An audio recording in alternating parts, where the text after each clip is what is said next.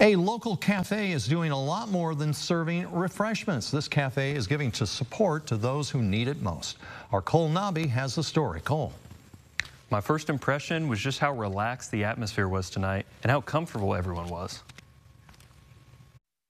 The Recovery Cafe in Sullivan has been improving lives in the local community for 1 year now.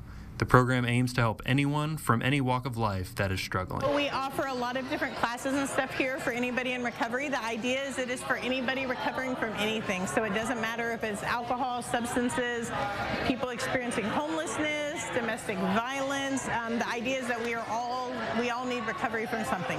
And so we want to form that community and that connection in order to help us get through that. Even after helping countless people in the community, the Recovery Cafe isn't satisfied.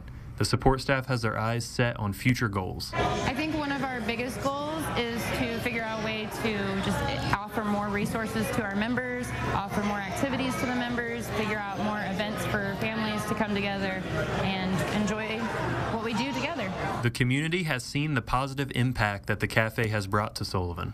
Many have even joined in themselves to lend a helping hand. I just had one of the board members sit next to me while they were talking a few minutes ago, while everyone was up here, and she said that it gave her chills to see how many people here in this small rural community are here to support and engage in recovery services. Like how impactful that is to see so many people coming together to support each other. After talking with some of the support staff, they all love a certain aspect of this job. Absolutely the members. Watching the members grow, come out of their shells. I mean, it's like watching flowers bloom. It's one of the greatest things you could possibly imagine for a job. For more information on the Recovery Cafe and how to get involved, visit our website at mywabashvalley.com.